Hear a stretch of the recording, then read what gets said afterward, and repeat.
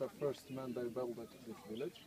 And also there is a big and the old village inside of Morocco.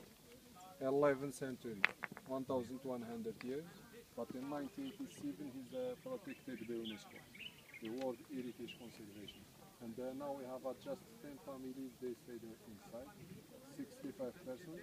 But all families, they lived before in this village. So in 1960 all he's moved in the new part. Because before we have a problem with this river there we are now. So every winter they flood 2 meters, then 3 months it's a very difficult for the children for going in school. But now we have 4 years ago he's building bridge. So there is a new, it's for help the families, they going back again inside the old village.